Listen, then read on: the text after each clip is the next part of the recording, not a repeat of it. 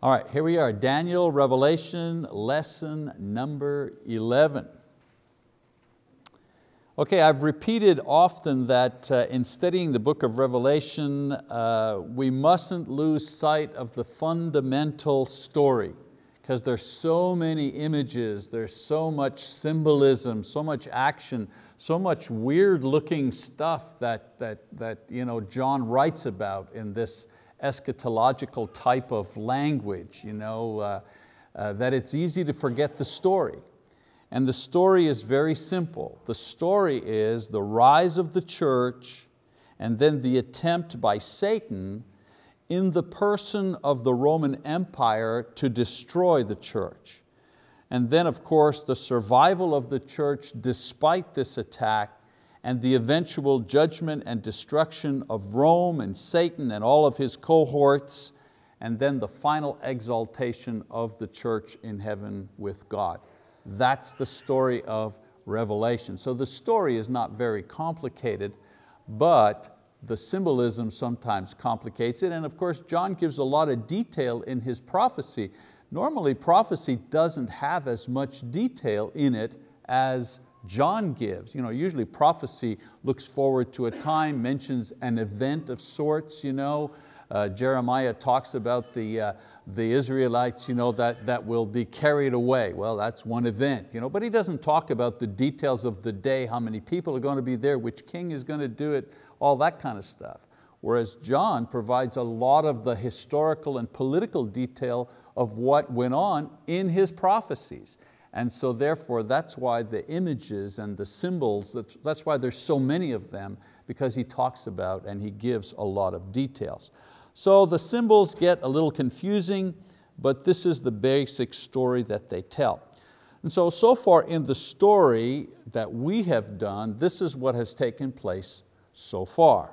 First of all, Christ and His church have been introduced in the book of Revelation. Christ and His church has been introduced.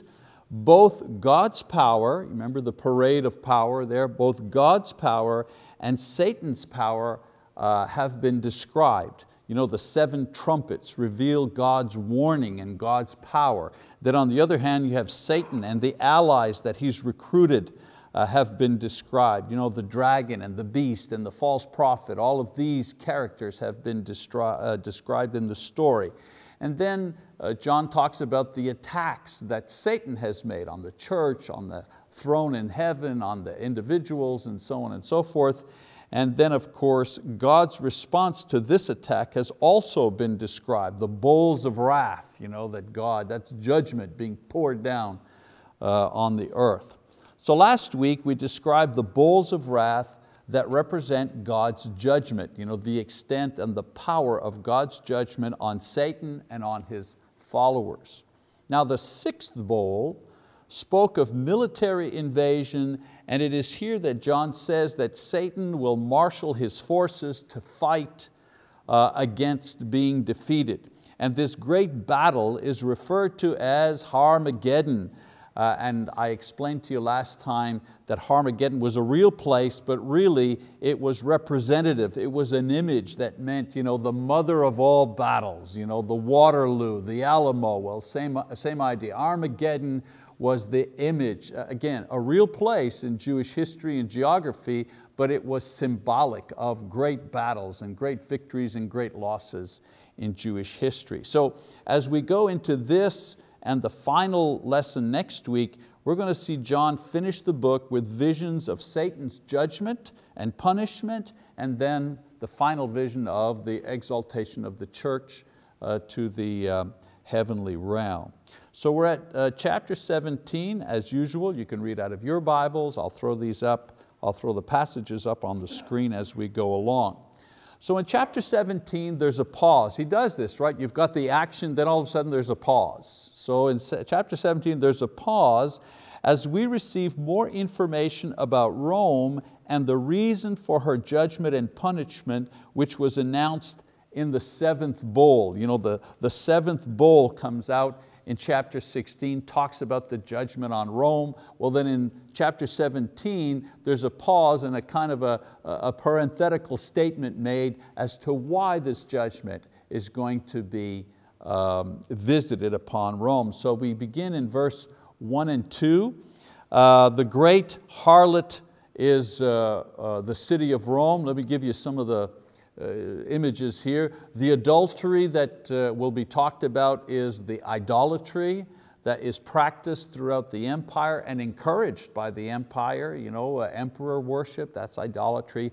And the word Babylon, of course, we know refers to the ancient kingdom of Babylon, Nebuchadnezzar, so on and so forth. But in this context, Babylon refers to an evil world power, and at the time, Rome was the evil world power. That was in the spirit of the ancient Babylon, another ancient evil world power that existed 100 years before. So we start in 17:1. He says, "Then one of the 7 angels who had the 7 bowls came and spoke with me, saying, 'Come here, I will show you the judgment of the great harlot who is on many waters.' And he says, 'With whom the kings of the earth committed acts of immorality, and those who dwell on the earth were made drunk with the wine of her immorality.'" So he says she sits on many waters, refers to the nations. An empire over many nations. Adultery, or here when he talks about the immorality, that is the sin of idolatry. And adultery with kings is Rome's sin of leading other nations into idolatry and worldliness. In other words, Rome is a leader in encouraging others to sin, other nations to sin and to join in sinfulness and idolatry. So he keeps going, verse 3, "And he carried me away in the spirit into a wilderness, and I saw a woman sitting on a scarlet beast full of blasphemous names, having 7 heads and 10 horns. The woman was clothed in purple and scarlet and adorned with gold and precious stones and pearls, having in her hand a gold cup full of abominations and the unclean things of her immorality. And on her forehead a name was written, a mystery, Babylon the Great, the mother of harlots and the abomination of the earth. And I saw the woman drunk with the blood of the saints and with the blood of the witnesses of Jesus. When I saw her, I wondered greatly." And so there's the description of the harlot, the woman, which is the city of Rome itself. She sits on the beast, which means that she derives her power from the beast, which is the Roman Empire, described back in chapter 13. She's dressed as a queen. Notice there's no mention here of beauty, not beautiful, but the picture is one of excess luxury and a haughty splendor. So it's a splendorous look, but nothing actually beautiful about it. The cup is her sins of immorality and blasphemy and the blood of the saints. And her name is Babylon the Great. Now, if you were reading this, if you're a Jew in the first century, the Jews understood that Babylon stood for worldly greatness wrapped in immorality, idolatry, and pride. It was the standard for earthly wicked. If you want the standard, the gold standard for evil, well, in Jewish history that was Babylon, okay? And so transferred to the modern time when they were existing, any world power or any standard for evil called Babylon was Rome. I mean, there was no other country, no other nation, no other city that could aspire to that role except Rome. So the only thing, the only power that would represent this in their time was the city of Rome, not the city of Ephesus or the city of Jerusalem or any other great city. Only Rome could represent the standard for world evil at the time.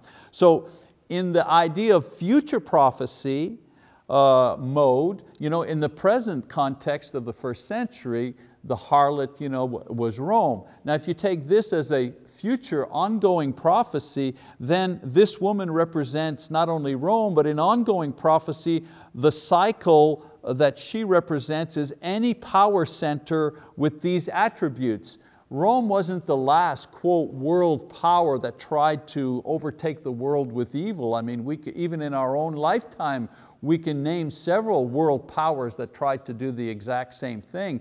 And we're responsible for a lot more deaths than Rome was. I mean, just thinking of what the Third Reich did in the Second World War, the millions and millions of people that they were responsible for murdering and torturing, and in such a short, I mean, Rome, 400 or 500 years, the Third Reich, how many years? 20 years maybe, max, from the beginning to the end of the war and everything. I think Hitler, 12 years. So the amount of people that were killed in the Second World War because of the Third Reich's lust for power and their evil intentions, certainly, the cycle of evil. Who was the harlot? Who was Babylon in the 20th century? Well, we could easily point to Hitler and his regime as that ongoing cycle of evil power desiring world dominance in our lifetime. And so in verse 7 to 17, he continues. We read verse 7, it says, "And the angel said to me, why do you wonder? I will tell you the mystery of the woman and of the beast that carries her, which has the 7 heads and the 10 horns. And so it's very interesting, very confusing unless you understand that the angel is describing the relationship between the beast, that's the creature, the Roman Empire, upon which the harlot sits. Well, the harlot is Rome. And it sits upon the beast, which is the empire, and its relationship with all of its allies. So the angel also gives a more detailed description of the beast itself. And so we read in verse 8, "The beast that you saw was, and is not, and is about to come up out of the abyss and go to destruction. And those who dwell on the earth, whose name has not been written in the book of life from the foundation of the world, will wonder when they see the beast that he was and is not and will come." And so he describes the beast as one who was, is not, and is about to come out of the abyss and destroy. So what he's describing the beast in relationship to their present persecution. Watch how this works.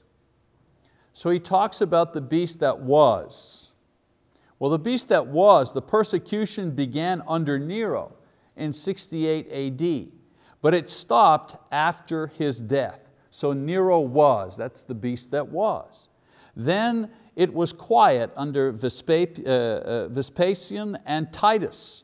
And so Nero and his persecution is not. So the persecution was with Nero, and then it was not.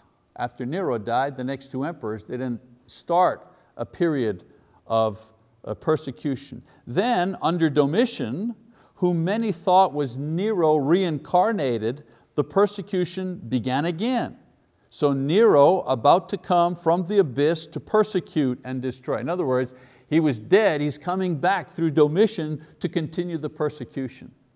So when John is describing the beast, the empire, he says, well, here's the empire and how it works. It was, the beast was, in other words, Nero was persecuting you, and then it was not. In other words, the persecution stopped for a time and is about to come out of the abyss to do it again. Well, Nero's coming back from the dead, so to speak, in the person of Domitian to continue the persecution of the church. So he also says he is not written in the book of life. He is Satan's tool. The beast is Satan's tool. And so John personifies the empire, the beast, into one single person, and that is Nero. Remember we told you about 666? About the value of each number connected to the alphabet. It was a Jewish riddle, and when you worked that riddle out, it gave you the name of Nero. So he's talking about who is the beast? Well, the beast, of course, is the entire Roman Empire that gives the city of Rome its power. All right? And so what he does is he takes all of this and he compresses it down to one single name, one single person who personifies all of this evil, and that's Nero. Nero was, then he wasn't for a while, and now he's kind of come back in the person of Domitian to continue his evil persecution of the church.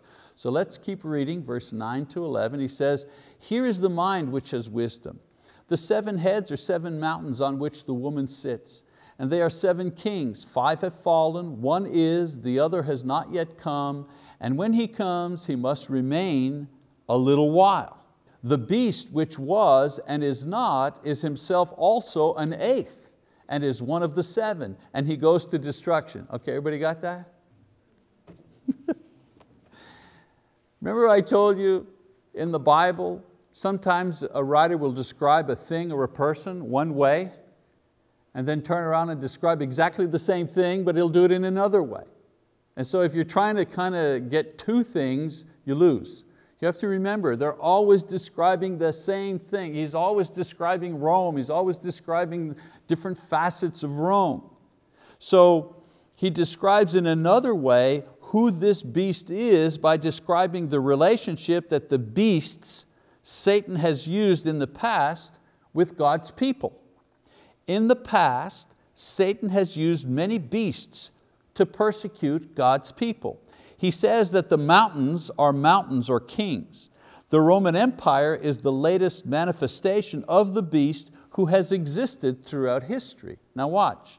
The kings represent kingdoms who have acted as the beast in the past, opposing God and persecuting God's people. Watch. Remember we studied Daniel, right? Watch. Okay, the mountains are the kings. The kings are persecuting kingdoms. So he says, 5 are fallen: Egypt, Assyria, Babylon, Persia, Greece. 5 kingdoms that persecuted God's people. They were persecuting and they're gone. Then he says, 1 is. Oh, that's the present kingdom. Who's that? That's Rome. Okay?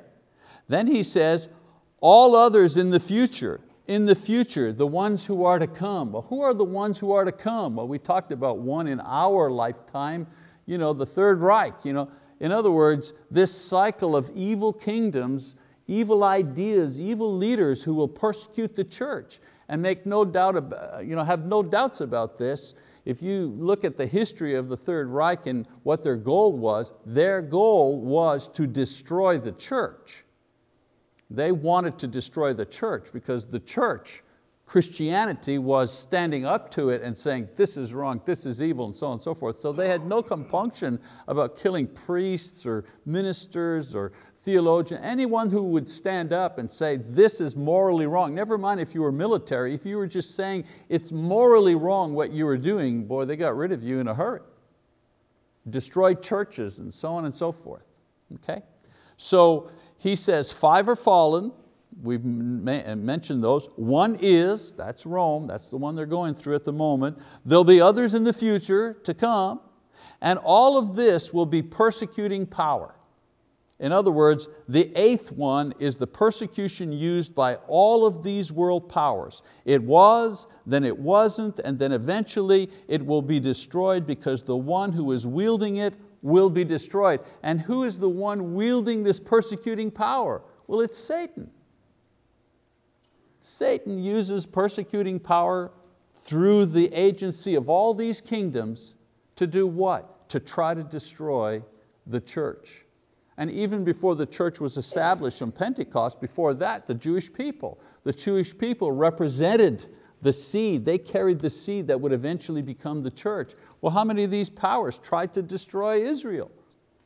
Even within themselves, there was this idea of evil. They even had their own evil kings that tried to kind of self-destruct and led the people of Israel into idolatry. So he's talking about a phenomenon that has existed from the very beginning that continues. The cycle continues. Satan using this persecuting power against God's people, and ultimately this will stop. This will be destroyed, but only when Satan himself is destroyed. So let's read verse 12. We got that? Is that good? We're locked in? All right. So knowing this, then he says, the 10 horns which you saw are 10 kings who have not yet received a kingdom. But they receive authority as kings with the beast for 1 hour. These have one purpose, and they give their power and authority to the beast. These will wage war against the Lamb, and the Lamb will overcome them, because He is Lord of lords and King of kings, and those who are Him are and those who are with Him are the called and chosen faithful. And He said to me, the waters which you saw where the harlot sits are peoples and multitudes and nations and tongues. And the 10 horns which you saw and the beast, these will hate the harlot and will make her desolate and naked, and will eat her flesh and will burn her up with fire. For God has put it in their hearts to execute His purpose by having a common purpose, and by giving their kingdom to the beast until the words of God will be fulfilled. The woman whom you saw is the great city which reigns over the kings of the earth. So this is a narrative. He's saying, now watch what's going to happen here to the harlot. Watch what's going to happen to Babylon, Rome. Watch what's going to happen. The 10 horns of the beast, which are 10 kings, refers to the alliances that have been made with barbarian kingdoms after conquering them. And we know historically that's what Rome did. For a time, it consolidated its empire when it controlled everything, top-down management from the emperor down. But with time, the kingdom grew so big, so far-flung, that it was easier to make alliances with these outer kingdoms here to maintain the empire. And what John is saying, he's predicting, he's prophesying that in the end, these kings that Rome has made alliances with will turn on her. And that's exactly what happened in history. These barbarian kingdoms that had a loose alliance with Rome eventually turned against her and attacked her. Okay? So historically, Rome relied on these nations, but forbade their rulers to enjoy Roman orgies or celebrations because they were not citizens. Believe it or not, this was part of the resentment that these barbarian kings, yeah, we got to do the heavy lifting, we got to do the military stuff, but we can't enjoy what can I say, the debauchery that you guys are enjoying because we're not Roman citizens. They weren't invited to the party. It's like being in junior high, you know what I'm saying? But anyway.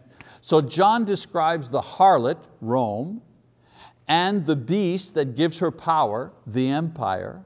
He also explains that this beast has existed in many forms before and used exactly the same tactic, persecution, and will do so again against God's people. His encouragement, however, is that this present beast and its harlot will be destroyed, and along with that destruction, the persecution against the believers will eventually stop. All right, so now we go to chapter 18. Chapter 18, the fall of the harlot. We've had the announcement that the city, the harlot, will fall. Now we see how, not how, but how great this fall really will be. Now we don't have time to read all the passages. Like I say, we read some and then we move, we kind of skip over some others. Let me just kind of summarize what happens in chapter 18, verses 1 to 8. In chapter 18, there is an announcement of the destruction. Hear ye, hear ye. There's going to be a destruction happening, all right? And so there's a dirge or a lament, the book of Lamentations. Jeremiah in his book of prophecy, he talks about what's going to happen and so on and so forth.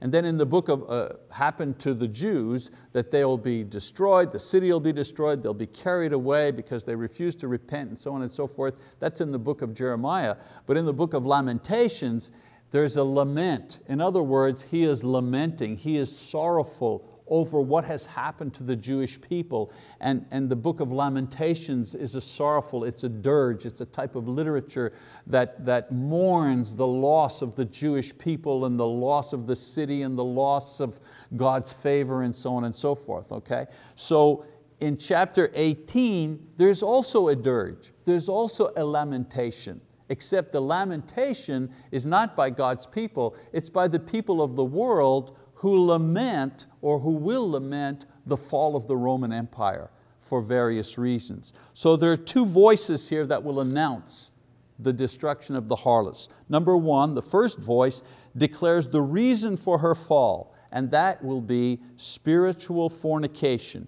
She has seduced others into idolatry and wickedness. That's the first sin. That's the first judgment against her, announced by the first voice. Then another voice comes up and calls God's people not to be entangled in her sins, and names another sin, and that is the one of pride.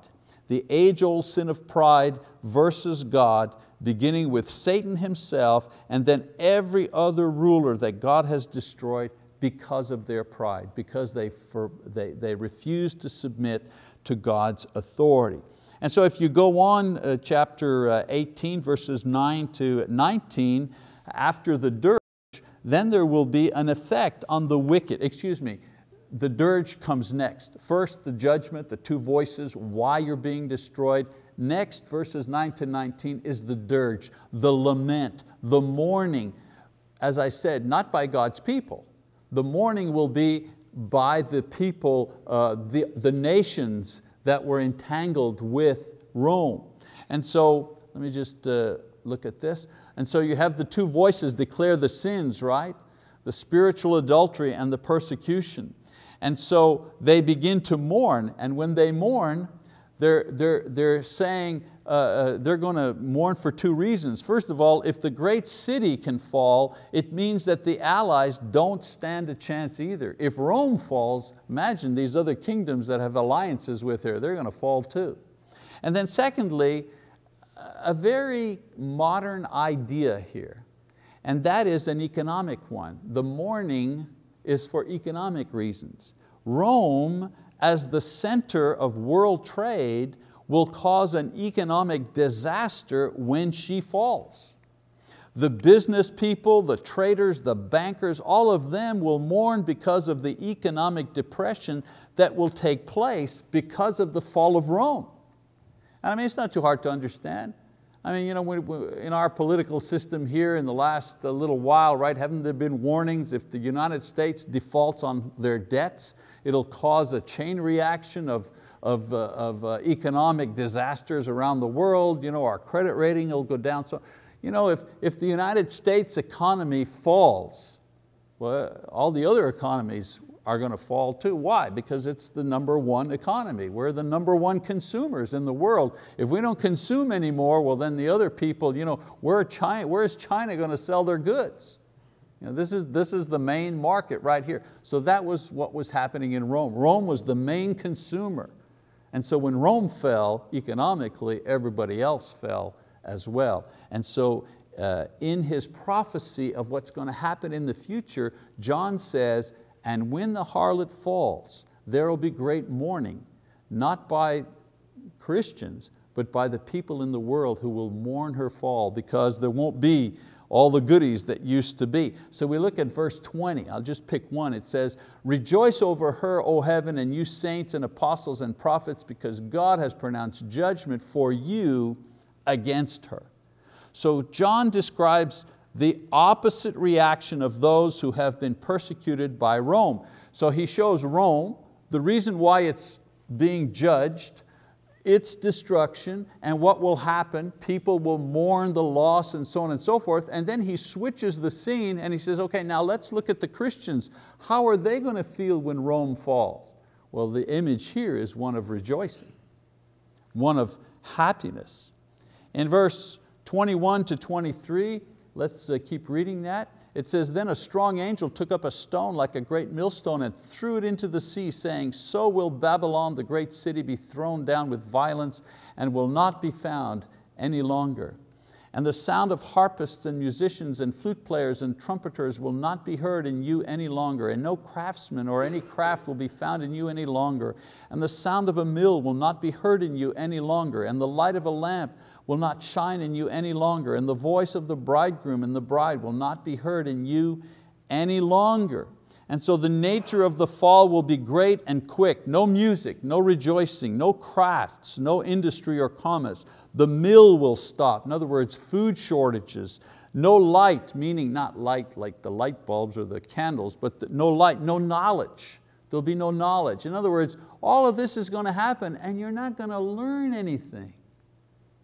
you're not going to learn anything from what's going to happen to you. No knowledge. The lights are going to go out and that's it. No marriage, in other words, no love, no joyful family things. So in relation to its rise and stay of power, which was about 400 to 500 years, the destruction and the loss of power is going to be great and will happen in a relatively short amount of time. And so we read another couple of verses here. The reasons for the fall. Well, we said idolatry and persecution. That's why God is judging them. But if we read in verse 23 and 24, it says, "For your merchants were the great men of the earth, because all the nations were deceived by your sorcery. And in her was found the blood of the prophets, of saints, and of all who have been slain on the earth." There's the judgment. A, you induced others to sin. B, you persecuted Christians, you persecuted the church. So if you compare, Paul the apostle was also guilty of rejecting Christ and persecuting the church, but he repented and he was forgiven. Rome, on the other hand, when it was judged, when it was beginning to fall, it simply became more stubborn and was eventually completely destroyed. All right, so now we're in chapter 9, we go to chapter 19, and in chapter 19 you have the wedding feast and the fall of the two beasts. The power of God and His judgment on the beast and the harlot have been pronounced. This is what's going to happen to you. This is why this is going to happen to you, okay? So time-wise, you have to understand now. Time-wise, it's understood that when God pronounces something, whether it be a blessing or a curse or a judgment, the thing itself, even if it has not happened, is considered as done from a biblical perspective. You understand what I'm saying? So a lot of times the writers will write like in the present tense. Rome is destroyed, Rome is judged, Rome is destroyed, Rome is finished. And yet you look around and you say, well, wait a minute, the city's still here, there's still traffic, people are selling, they got armies, things are going on. That's because we're not interpreting correctly the way God communicates. If He says Rome is finished, it might take 200 years, but you can be absolutely sure that Rome is finished, because when He pronounces it, it's as good as done. It's just the mop-up operation. You know what I'm saying? Like you win a war and then there's a mop-up operation. Well, it's just a mopping up after. But conversely, when He says this good thing's going to happen, you're going to be in heaven, you're going to live eternally. When he pronounces the blessing, even though you may have another 20, 30 years, 50 years of living to go on, your eternal life, it's as good as done. Because He said, this is what's going to happen to you. Even if you keep going and living and having kids and building a house and doing whatever, the promise He made is complete. It's that sure. So whether it be a curse or a promise, the minute He speaks it, it's in stone, okay? And so if God says it, even if it's only in 20 years, it's as if it has already happened. For this reason, once the judgment on the enemy has been spoken, the next scene is one of rejoicing. So in verse 1 to 10 in Revelation 19, they begin to rejoice over the judgment of the harlot. You begin to see them rejoicing and so on and so forth. They do so because God has heard and responded to their prayers concerning the martyred saints, and it'll be an eternal judgment. It won't be just, well, we'll just give them a slap on the wrist. It'll be, they're judged, they're destroyed, they're never coming back. And so there's great rejoicing. Everyone in heaven is rejoicing. John is describing that scene. The angels, the four living creatures, and all of the saints. And the rejoicing is compared to a Jewish wedding feast.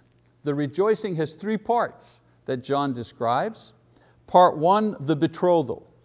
And at a Jewish wedding, there was the betrothal. And the betrothal was when the husband paid the dowry. When the husband paid, the future husband, when the husband paid the dowry, they were betrothed. They were as good as married. Because once he paid the dowry, If he wanted to break that betrothal, he had to get a certificate of divorce. That's people say, well, when were they officially married? When the betrothal was paid for, that's when they were married. The next part was the interval. The partners would prepare but would not live together. All Christians are in this, if we're looking at this from a spiritual perspective of us being with Christ in heaven, He's the groom, we're the bridegroom, the church. Jesus has paid the betrothal price. And what was that? His life on the cross. That was the cost. That was the dowry, if you wish, that needed to be paid to purchase the bride. His death on the cross and His resurrection.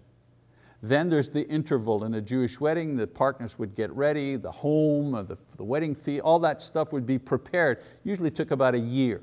Well, we're in that interval period. We're living out our lives. We're in the Christian era. We're in that 1,000 years between the cross and the second coming. We're in that interval now, getting ready. Isn't that the message of the Gospels all the time? Jesus is always saying, no one knows when the end is coming. No one knows. Just be ready. All right? And then the third part of a Jewish wedding was the feast, the celebration. Right? That's not when they got married. They were already married. They got ready. The celebration is when the groom would go through the village streets, a parade of his family, playing harps and lutes and tambourines, and they'd be a whole procession, and they'd go get the bride at her house, her father's house, and they'd take her and they'd go to the place where there was the wedding feast, and the wedding feast would go on sometime for days, and then the couple would then go to their home that had been prepared. Today we do it in reverse, kind of, the wedding feast is when they officially get married, but that's not the way it was with the Jews. So if you're comparing this to the church in Christ, the celebration is when Christ returns for us. And we will always be in a perpetual state of celebration. The groom will finally come for his bride. So they're rejoicing because the time of celebration is at hand. The bride and the groom will be united. So John falls before the angel, but the angel directs his worship to the true object of all worship, which is Jesus Christ. So let's take a look here. We've got 5 minutes left. Let's read. He says, and I saw heaven open, and behold, a white horse, and he who sat on it is called Faithful and True, and in righteousness he judges and wages war. His eyes are a flame of fire, and on his head are many diadems, and he has a name written on him which no one knows except himself. He is clothed with a robe dipped in blood, and his name is called the Word of God. And the armies which are in heaven, clothed in fine linen, white and clean, were following him on white horses. From his mouth comes a sharp sword, so that with it he may strike down the nations, and he will rule them with a rod of iron, and he treads the winepress of the fierce wrath of God the Almighty. And on his robe and on his thigh he has a name written, King of Kings and Lord of Lords. Then I saw an angel standing in the sun, and he cried out with a loud voice, saying to all the birds which fly in mid-heaven, come, assemble for the great supper of God, so that you may eat the flesh of kings and the flesh of commanders and the flesh of mighty men and the flesh of horses and those who sit on them and the flesh of all men, both free men and slaves and small and great. So once again, Jesus is revealed in His glorious state as the one who will win the victory over the enemy and as the one who will execute victory. So here's the one, along with his army, who will face Satan and his allies at Armageddon. We've seen the bad guys, the beast and all, the harlot, and so on. Now we see the good guys, Jesus, the white horse and his army. Now, what's interesting is there's no description of a battle. In Revelation, it talks about the battle, but there's no description of the battle. And there's a reason for that. The simple appearance of Christ announces victory. All He has to do is show up. By showing up, there is no hand-to-hand combat. Maybe we win, maybe we lose. No. The evil one shows up with his people, and the moment that the Christ shows up with His people, the battle is over. There is no battle. There is no engagement, let's put it Let's put it that way. You know, in the Gospels, you know, when Jesus faced an impure spirit, right? What would He do? He'd say, come out of him, right? Was there any grappling? Did He grab the guy and get him in a headlock?